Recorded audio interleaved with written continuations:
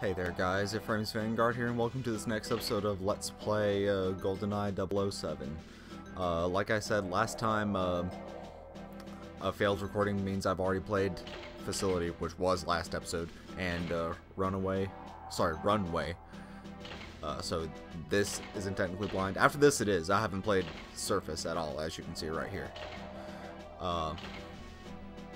But in any case, I'm kind of glad I'm redoing the recording for this one, because even though the program would have fit into the original video would have fit into the recording software, it was only about 40 minutes or so.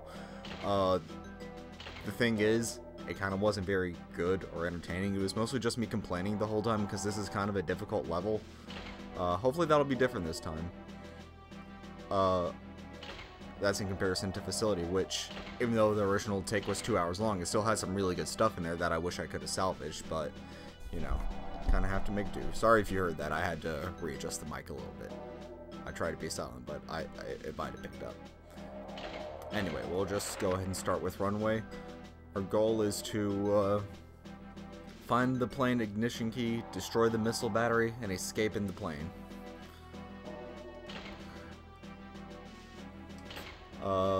This level is kind of difficult.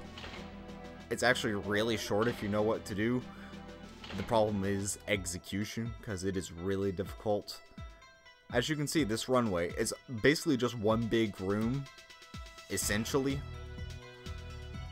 But, it can be a little difficult sometimes, starting right off the bat.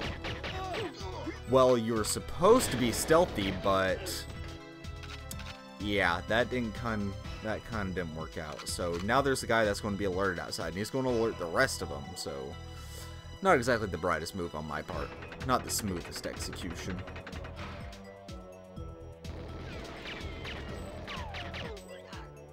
Is he dead?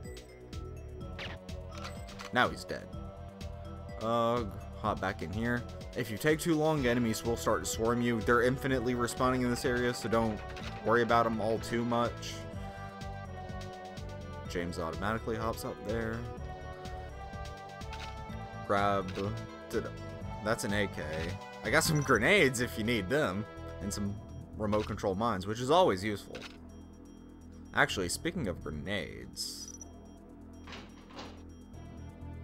you'll see real quick that there's a desk over here. If you throw that back there, it'll blow up and it'll kill the dudes in a massive explosion, because even the desk explodes. Must be a Michael Bay film. I've actually never seen a Michael Bay film, so I'm just literally going off of word of mouth.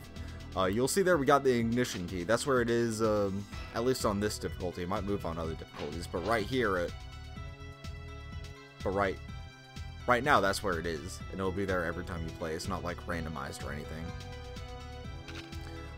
Since the enemies are undoubtedly alerted to our presence now, we just kind of need to continue moving along, not dawdle too long, because otherwise they'll start swarming us from the back.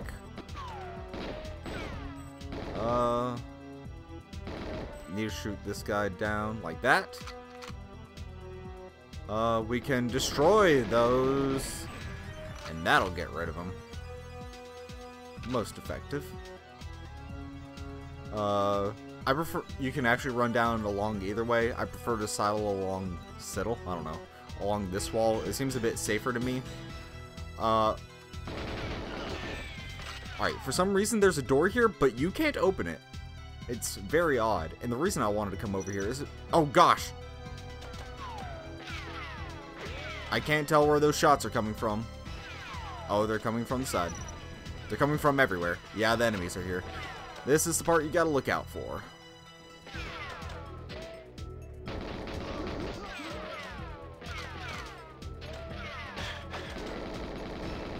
Go ahead and die. You're not dead. Now you're dead. As you can see, the problem is we're running it dangerously low on ammo on the AK. So right now I'm going to run through here, pick up more ammo like that, which should be fine. The thing is, if you try to take off, there's... Oh my gosh, where did you come from?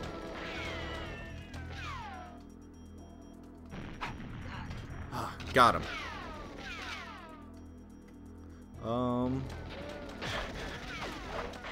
I don't think I'm going to be making it through this level. This time around, at least. Especially not if he charges me. Ooh, we can actually get a new weapon if we come over here. We got the Club, also known as Complete Crap. Alright. Yeah, the enemies are starting to swarm me, so I'm just going to need to make a run for it. There's no way I'm making it through this.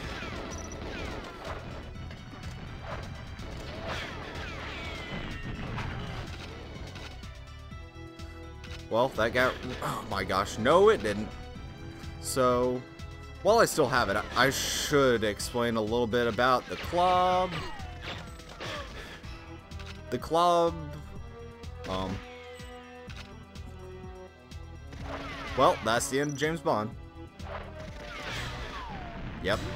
I couldn't make it through on the first time this go around, but, you know, it's worth it. And unfortunately, I can't explain about the Club until next time. Yes, we died. So, you gotta be even faster than me.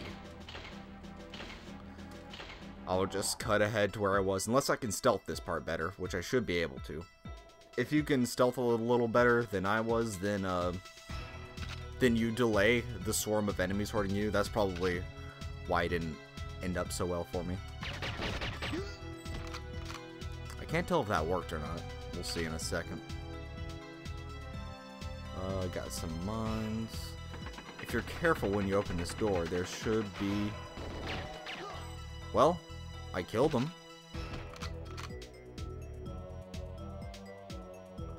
If you come over here, I don't think there's anything. I don't think I stealthed too well. Trying to say that word a lot is a little hard. This is usually where most of the enemies spawn, it seems like. But right now, there's nothing over here except for Doom for us if we wait around any longer. And because I dilly-dallied, I'm probably going to get wrecked again. But, you know, gotta be thorough.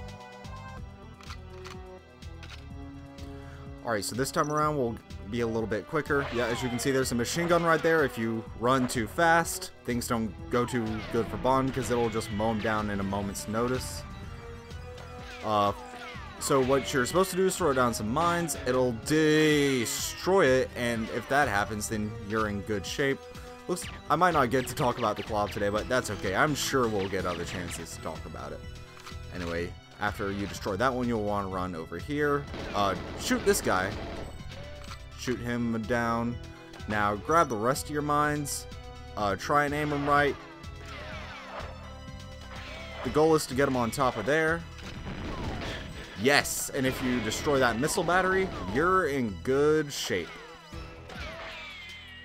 Now, I don't think there's any more weapons, so I'm going to go ahead and equip the ignition key. Because as you can see, there's a plane right there. And we need to run on this side of it because there's a machine gun up on the hill, actually. And what are you doing, James? There we go. Yeah, that machine gun there. If you're on the other side, it'll shoot you down, and as far as I know, there's no way to destroy it, because if you even try to approach it, it'll kill you really quickly. Anywho, that was that mission. A lot easier when you know what you're doing. It was only about it only took me a quarter as long as last time. Like I said, I was glad I redid this. Wow, I honestly didn't get off that many shots. Like I said, I'm kind of glad I did this because the original take simply wasn't that entertaining. This turned out much better. Certainly less frustrating for me, and it was less complaining for you, so that's probably good. Complaining usually isn't entertaining to viewers, I have learned from certain other YouTubers. I'm not going to name any names, but that's what I've learned. You see, their suffering is fun. Their complaints are not fun.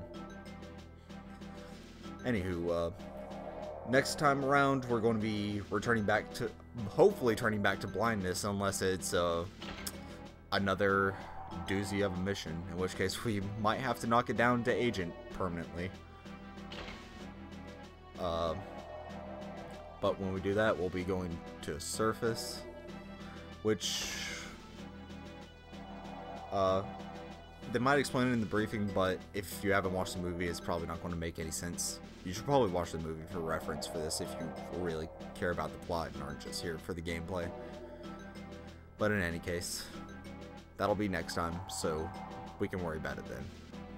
Thank you guys so much for watching, and I'll see you guys next time.